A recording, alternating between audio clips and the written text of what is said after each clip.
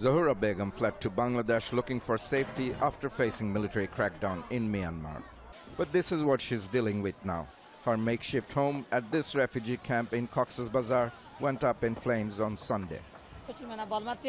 We have experienced a similar tragedy in Burma. Now my home here is gone and I lost everything. We barely managed to get out alive from this fire. People who live here say fire incidents are becoming increasingly frequent in the camp. They belong to Myanmar's minority Muslim Rohingya community who have faced years of persecution back home. There are many Rohingya volunteers who are now trained by the UN and other aid agencies to deal with such an emergency.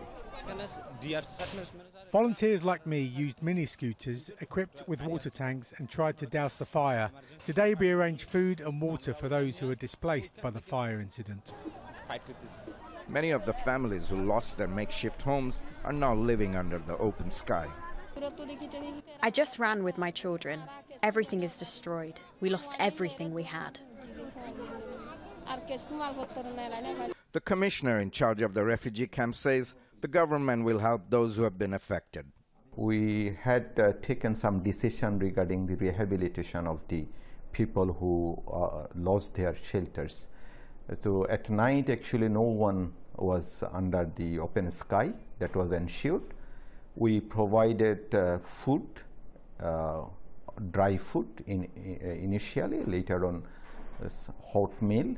According to a report by the Bangladeshi Ministry of Defense, there have been more than 200 fires in the refugee camps since January 2021. Most of them were accidents, but at least 60 were caused by arson or sabotage. The fire has swung the spotlight back on the struggles, the traumas and tragedies faced on a daily basis by everyone here. Despite all the odds, many are trying to rebuild their shelters in the same area. This fire is a reminder of the many challenges facing the Rohingya refugees. They're caught between the increasingly dangerous situation in Bangladesh and a new political reality of a homeland now led by the same military junta responsible for the crackdown that forced them to flee in the first place.